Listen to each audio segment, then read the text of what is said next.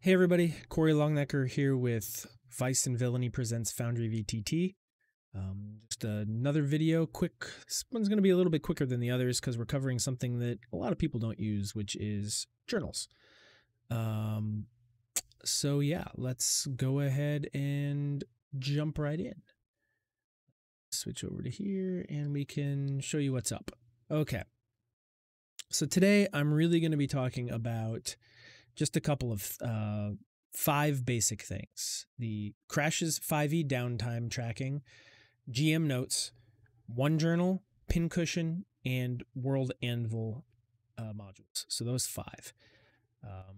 I use World Anvil, not everybody does, but it does integrate nicely and it's super handy for me. And yeah, let's just dive right in here. So let's start with the Crashes downtime tracking. And that's, in my opinion, kind of handy because what I do as a GM with my players is in between game sessions, I say, if there's, because usually that occurs, we usually stop a game and they're back at an inn or camping or doing something where their safety is not in question from anything imminent, right? Like they're not, I'm not going to let them do it if we're in the middle of fighting a dragon or something like that. But what I do is I tell them if there's anything you want to work on, if there's a skill you want to try to do, if you're trying to, add some, make a magic item or improve your armor or a weapon or things like that. If there's something you want to tinker with, you want to carve, if you want to practice a skill of carving, I let them do that in the in-between time, and I just tell them, how much. I ask them how much time they want to spend on it and whatnot. And I give them, after so many sessions, a new skill or an improved skill or a bonus or something like that. But allows them to kind of have something to do in between game sessions. And I think this is a really nice way to do it because it allows them to kind of like track it and update it and things of that nature. So this isn't technically a journal. This is part of their character sheet. And let's just show you what it would look like. So if I've got C here, you'll notice way over here on the right is something called downtime. And that's what this does, is it adds this tab here, and it allows you to say, I'm going to work on scrimshaw, carving of bone and ivory, of stuff like that. And the progression type, how is it going to happen? Is it going to be happening like you have to roll an ability check to improve it? Or is it simple, like, the GM just lets you? Or is it DC based, like you have to roll against it, doing it that way? So practice carving. Okay, so maybe that's what it is, create. So now you've got this scrimshaw here. There's a percentage bar that tells you how far it is and basically a progress. So you can say, okay, you've made it 1 out of 10, 10%. You can just go that way. You can edit it, you can delete it, and then if you are using one of the other ones, you can roll against it, which is kind of cool. So yeah, it's just a neat little. Let's just do another one so we can show it. So improve armor, and we're going to make this a DC. Make it lighter while keeping AC. Okay, so this is, we're going to call it, it's here, it's an intelligence, it's intelligence based, which is interesting, but you can change it here. After you create it, you can go back in and change it. So we're going to call this a skill, and maybe it's survival. Or if you did want to do it, maybe it is intelligence. Maybe to do it, you have to figure it out. So let's keep it as that. And the success required, you need to do 5 of them, and the check is a 10. Well, that sounds pretty average. Maybe that they're just working on cutting little pieces here and there or weaving in something lighter. So you'd have them roll against it. They roll to the DM if you want them to. If there's a situational bonus, normal roll, they roll an 8, so that doesn't make it. But yeah, so this is a cool little feature. It allows you to do that. I dig it. And then you can look at the change log if you are the GM and take a look at everything they're doing. And if you don't want to apply it, you can have it dismissed. So it's a neat little function. That's called Crashes 5e Downtime. It is available in the Foundry module marketplace. Next one we're going to look at is called GM Notes. So let me bring that one up real quick. We're going to look at the configuration settings for it. Show full GM note label. If checked, only the icon will appear. So let's go ahead and create a note here. And you're seeing something else here, and I'll get to that in a minute. This is the OneJournal. Create a new journal entry. We're going to call it testing. Real original stuff here. We've got testing. I can drag that onto here and update my map note. Yeah, that's not really super. It doesn't appear to be doing show full GM note label. I'm not exactly sure what's going on with that. Let me look at this again. Hold please. Okay, sorry about that. Total brain fart. Wasn't even thinking. So what GM Notes does is a little bit easier. So let's say you've got an actor or an item or anything that's already out here, you know, that you want to add a personal note for that only you can see. You can double click it to open their thing, and you'll see there's a new tab up here called GM Notes. You can click on that, and you can start making notes. So you can take a note here. Scared of spiders.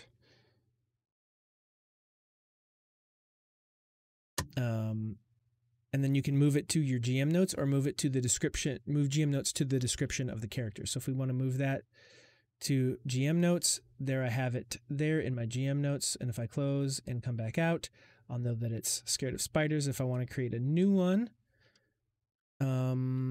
also fond of cheesecake. You can move the GM notes to the description. So here it's move description to GM notes, move GM notes to description. So it'll move things back and forth. So as you save one, it'll go to the other and vice versa. So I've got this here. We're going to move description GM notes, and it's going to keep adding those things to the GM notes and move them back and forth. So it's pretty neat stuff. It's very simple, but it's a good way if you're in the middle of a game to, and maybe your player does something that you want to remember, you can quickly, boom, jump into GM notes, throw it in there, and have a record of it. So GM notes is pretty cool. I'm going to delete those out because that's not what she's doing. Yeah, so that's GM notes. Really handy, cool stuff. Let's jump to the next one, which is OneJournal, which is what you kind of saw just a minute ago. And I'll use this as an example because it's here. So what OneJournal does is it opens up a new window and it puts all of your journal entry access into it.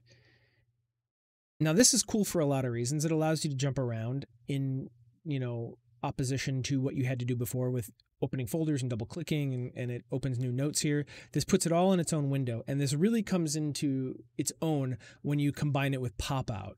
I think these two together really make this useful, especially as a GM, in that I don't want to close in my space. As you're looking right now, I can't see the map. I can't see the tokens. I'd have to move this, like, you know, make it smaller, get it out of the way, close out of it, whatever. But if I use pop out, and I won't do it because I've got multiple monitors and you won't see it, but you can drag it to another, you know, pop it out into a new window, put it on another monitor, and you have access to it there. You can keep it up and click between things and look at it.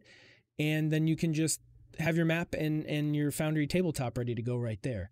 So it's an easy way to have access to all your journal notes in one place. Super, super helpful. I've really become a big fan of OneJournal. It's a really neat item, and it has all the functionality that you would from the regular thing. It just moves it all into one screen. So really cool. I'm really down with that one. Let's see. Let me look up what's going to be next, and then we'll do that. I think it's going to be Pincushion, but let me double check.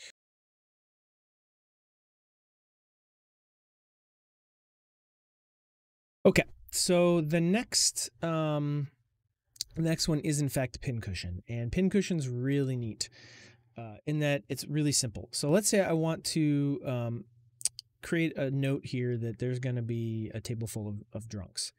I can go to my journal entry here and just double click here and say table of drunkards. I save it, and then you'll see it creates the journal over here, and then it gives me some options. Most interesting is this one right here, where I can change the icon. So if I wanted to make it like a barrel to kind of remind me of that, it's got all these different things you can use. Or even better, here's a tankard. Update map note. And I just put that right there, and that is a table of drunkards. Basically, you can use any icon you want there. It allows you to change them. You can double click the canvas while on the notes layer and create a map pin and corresponding journal entry, which is what I just did. And then if you hover over it, you'll be able to, if there was, there were any notes in here. So let's do this. 4 people, all highly. Okay.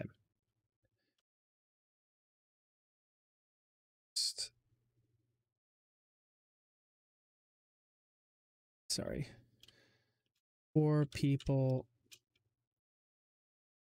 Toxic. Save. Okay. So now if I hover over it, and it doesn't want to do what it's doing.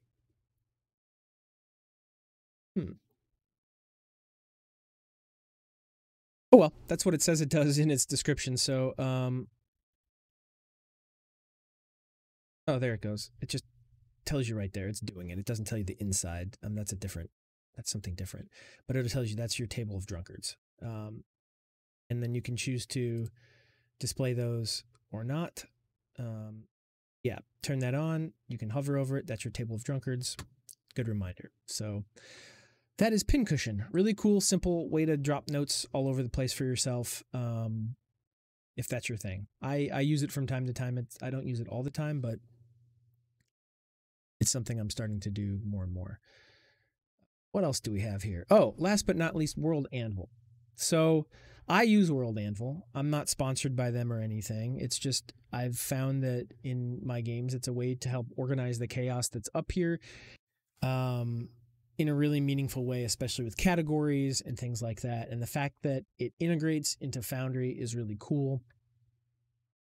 And what you can do is you'll see down here when you have the module and you have a World Anvil account, it'll sync between the two. And any changes you make in World Anvil, you can come down here. You'll have a token that you have to use and insert. I don't have one for this because I'm using it in my other game. But it'll pull and allow you to pull all of your items in from your World Anvil world. It'll put them in folders and categorize them over here in journals. And there's a World Anvil one, and then under it, you can put all your things. And then as you make changes in World Anvil, you can sync them up and bring stuff over. And it's just a really cool tool if you use World Anvil so that you can do all your note taking in one place and then bring that into your world without having to copy and paste and do all this formatting. And it even gives you a link back. So let me show you the here. Anvil. just to show you what it looks like here. There's a really good video here, and I'll link to that so that you have it. So let me just grab that for you, and I'll put that in the description. But it's easy. You can see here, like, you can add a folder. Here's your places of interest. Here's your political organizations. You know, it'll do everything. It's super, super helpful, and it goes between the two. And it puts it all in one place. And then when used in conjunction with Pop Out and OneJournal, you've got such a powerful way to be in control of all of the notes that you take for reference. So I've really tried to scale down how much I pre-plan for my games. I try to do a little less planning and a little more ad hoc, but there's some things that you just need to be able to have a little history. You know, if there's an organization, you need to have a little things to be able to feed your players so that if they come back and ask again, you've got reference. And that's what this is great for me for. So I love this. I do use it and found it very, very helpful to me. So I highly suggest it if you do have a World Anvil account and you're using it, to go ahead and do that. I believe you have to have a paid World Anvil account to make that work. But I don't really remember, since I already had a paid account. It wasn't something I had to worry about. But yeah, it's cool, and it's super, super helpful. I highly suggest doing it, and it just helps with organization if you already have it. So those are some simple things that we've got. Yeah, just 5 really, really simple modules that really make it easier to organize your thoughts and stuff like that. So thanks for tuning in. Gonna be out for a little bit, so I'm not gonna have anything next. Well, this will come out next week, but won't have anything the week after that. But what I'm gonna do for the next video is new modules are always coming out, so I'm gonna do kind of go back and look at some of the categories that I've already done videos for and find some new modules that would go into those categories that I have found very useful. Just to throw that out there. It's or things that I didn't use before that I now use. They may not be new, but I've found some functionality in them that I didn't know existed. So that'll be the next video, and then the video after that, I'm going to be doing a look at some of the either bigger modules, like that are a little more complicated, something like trigger happy or multi-level tokens, some things that are built in that a lot of people may not be aware of, like B-shape and polymorph. It's already built into Foundry, and just some other modules that, while they did fit into some of the other categories, I think they're really useful, and I kind of wanted to dedicate a video to where I focus on them a little bit more. So I've got some stuff planned for that. And then I'm just going to show you how to get some roll tables and macros. I don't use macros enough as I probably should, just because I don't have time. But the next couple videos will focus on, the last 2 videos will look at macros and roll tables, where to get them, how to use them, stuff like that. So thanks for stopping by, and we'll talk to you later.